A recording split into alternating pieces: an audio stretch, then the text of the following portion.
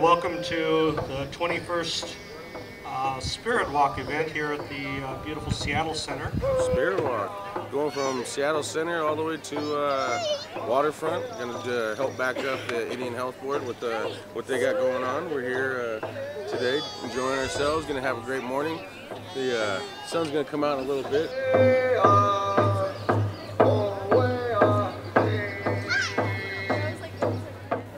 Well, the idea of a community is more than just a word. That it's easy to say that we're a community, a native community, because we're all natives, but what is the work we have to do to actually be a community?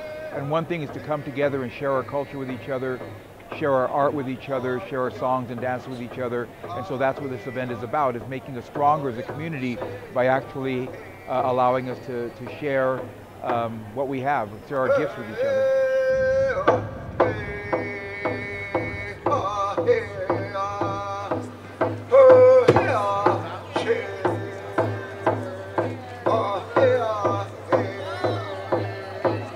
We have two programs. We have Native Warrior Basketball Program, and we have our Seattle Clear Sky Native Youth Council. And for the past 6 years, we've been bringing Team Clear Sky to Spirit Walk. Having our kids participate is really meaningful.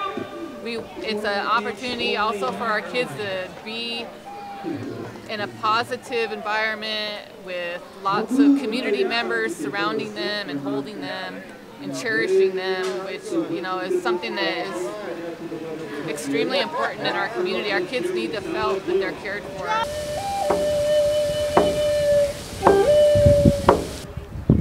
And whenever I sit down and I do my work, I feel like, you know, if I do it good enough, if I carve good enough, if I tattoo good enough, if I speak the language good enough, that some part of that ancient life, some part of that ancient strength is going to come back, and it's going to echo throughout the people and throughout the generations.